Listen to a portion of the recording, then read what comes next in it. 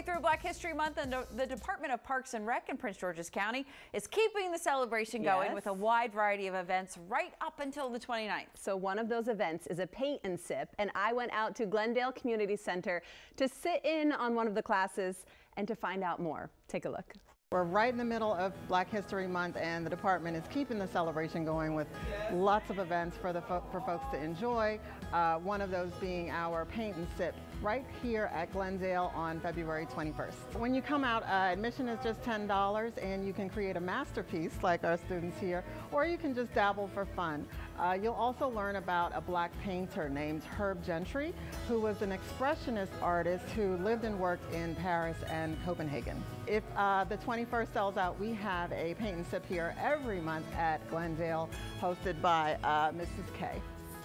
All right, who would like apple cider? My sip and paints, they usually start off with a blank canvas, an element of surprise. So usually seeing people come in and seeing me going by step with them is usually very, very comforting. I'm a very supportive teacher. I kind of walk around with you and also give you steps to go step by step. I don't really want to leave any student behind. I always bring them along, encourage them, and it also makes them look at themselves differently. I'm also building confidence with this class.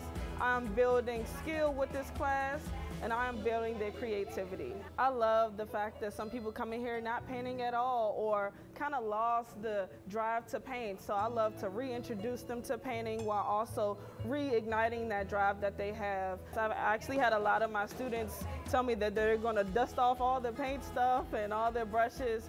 It's been years since they've been inspired, so I love to reintroduce them to that inspiration while also teaching them some educational things about art so they can bring it to their family and friends as well. This work is amazing. God called me to this job. I'm so excited and honored to be a part of Black History Month, to be a part of Parks and Rec in order to do a sip and paint.